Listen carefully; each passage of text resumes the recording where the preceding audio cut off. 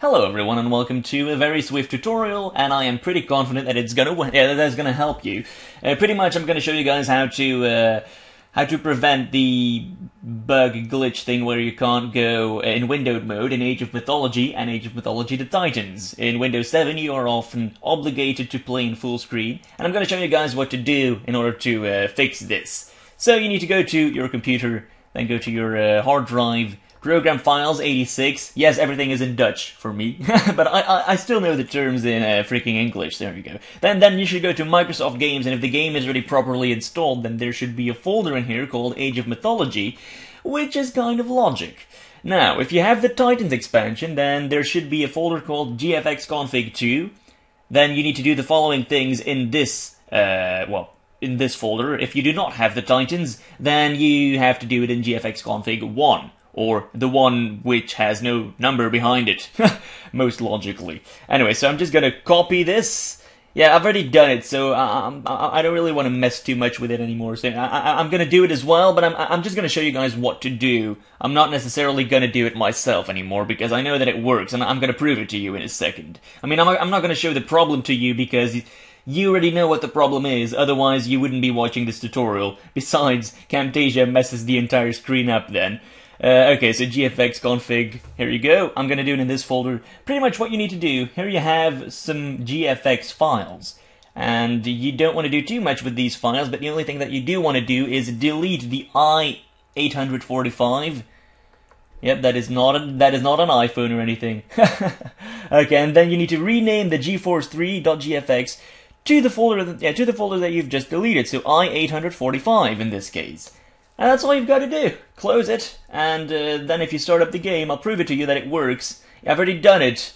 Oh yes, I have to insert the file. Every time. Yeah, sorry, it has something to do with the power ISO. This is not because the tutorial doesn't work, by the way. Although it may seem like it. All I need to do is go to the game. I think I haven't done this too much yet. Anyway, so I have to mount it to my drive, to some sort of, I don't know, to a virtual drive or some shit like that. Is it now gonna work? Yes, now it works. Yeah, it works now. Okay, here you go. Don't mind that. You probably don't have this because you've probably bought the game like a good person and stuff. So as you can see now, it is windowed. Ta-da! Well, there should be music now. There is no music. Oh, and there is. Fuck, and it's too loud.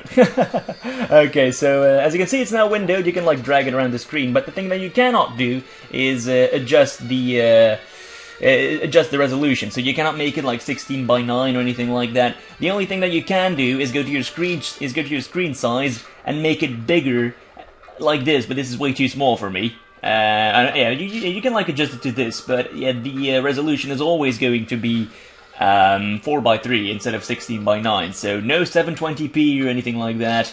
Nope. I don't even think 720p existed by the time that this game was released. Anyway, like this is the proper screen size for my screen, so let's quickly test it out. Does it work? Let's go to single player. Well, not single player, campaign rather. Load save game. Let's take a look. Does it work or not, my saved game? Yes, and Troy and Arcantos are like wreaking havoc. They scream so loudly. Anyway, so everything still works. I have to save Ajax, and because he's like getting his ass kicked and stuff. Anyway, so much for that. Thank you guys for watching. Hopefully you guys know what to do. Pretty much, delete the i845 and replace your GeForce, like change the name to i845, and that should work. For me, it worked anyway, and for a lot of people, it worked as well. So yeah. Feel free to like do this. Also, don't forget to make a spare copy of the two files you will be changing. Like just select them, press Ctrl+C or copy them, and paste them somewhere else, so that if you fuck up, you can still put the real files in that folder back, so that it works. Anyway, so much for that. Thank you for watching, and goodbye.